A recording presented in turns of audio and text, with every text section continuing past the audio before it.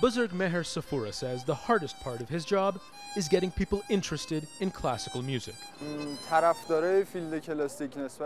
It makes it more difficult to find work. We have fewer fans, so naturally we have fewer opportunities to perform.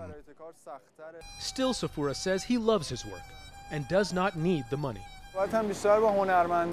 The streets are not a bad place to perform. It's a place where you can change the way people feel for a second, a minute, or an hour, and you get back a lot of positive energy from the street.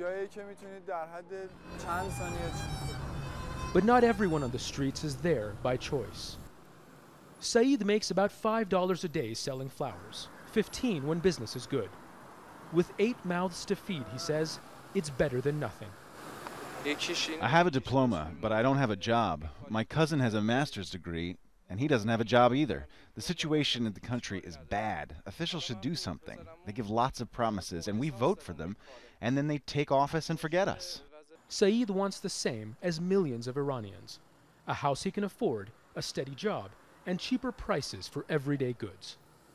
But he's not hopeful that things will get better anytime soon. Big cities like Tehran are experiencing a real estate boom. Luxury buildings and luxury brands are popping up on almost every major street. But the very urban development that is bringing the rich and poor closer together is the same thing that is pushing them apart. For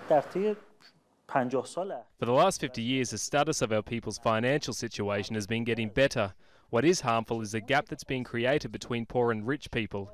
And that self-awareness that is being created in the middle class of the society is more dangerous than poverty itself.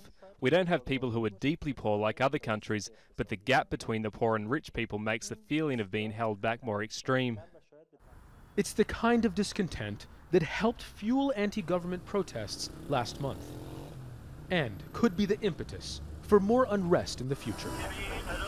Muhammad is from the north of the country. He came to Tehran to make enough money to send home to his wife, sister, and mother. He doesn't like what he does, and makes at most only $10 a day doing it.